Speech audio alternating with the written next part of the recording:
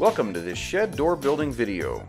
Here you will learn the steps to building a double door and installing it on your storage shed.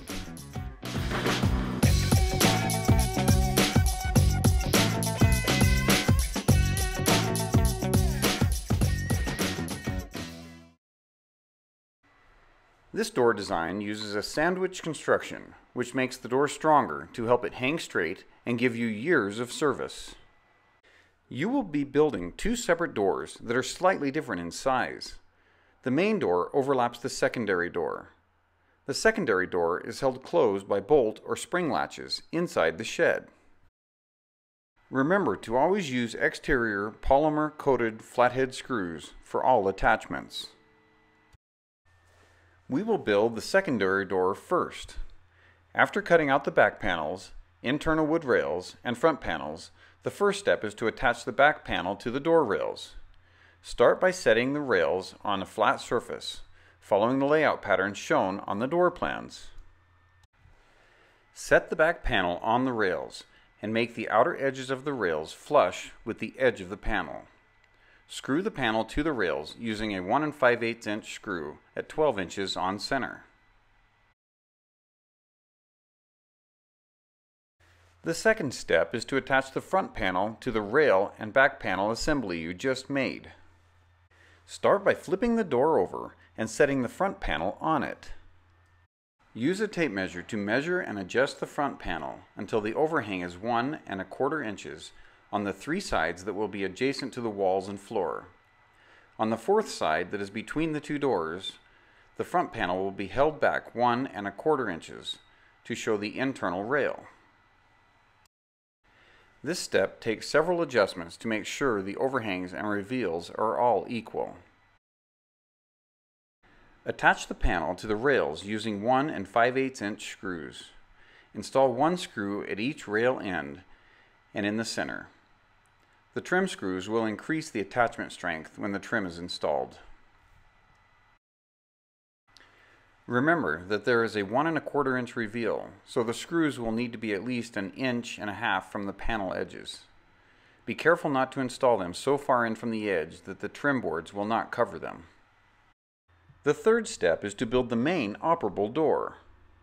It is built similar to the secondary door, except that the front panel overhangs on all sides.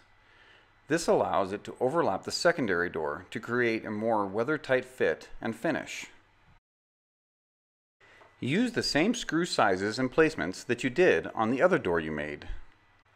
The main door front panel overhangs are different from the secondary door that you built previously.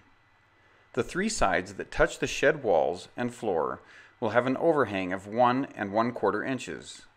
The side that touches the secondary door will have an overhang of 1 1/2 inch.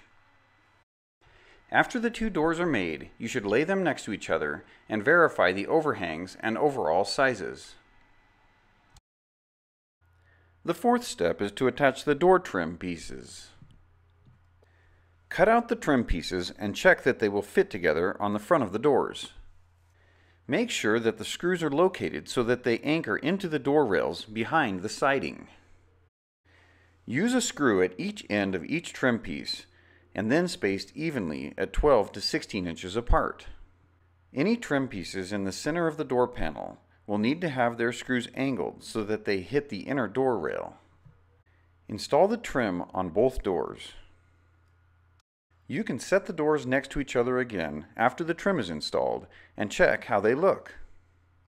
After the doors are built, you are ready to complete the 5th step and install the doors on the shed.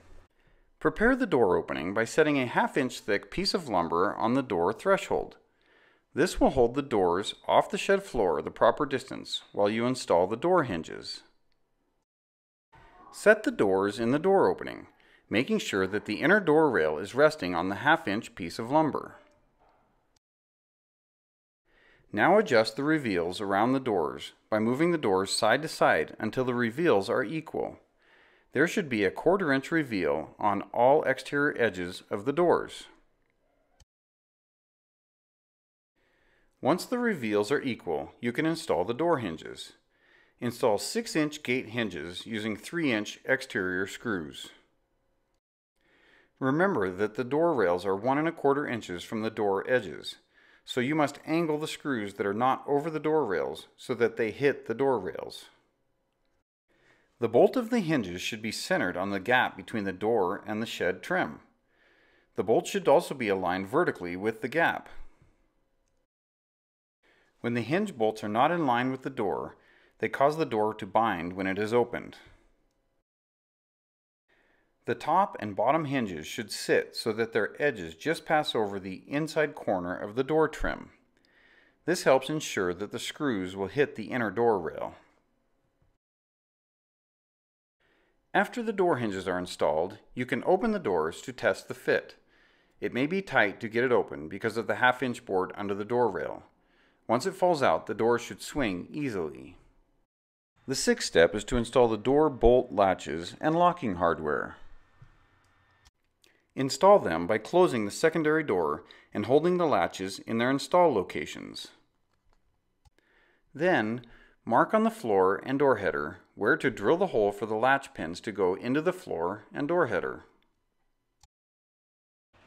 When installing your door latch, make sure to use the 2½ inch exterior screws you used to build the shed doors. This helps better secure the latch to the shed.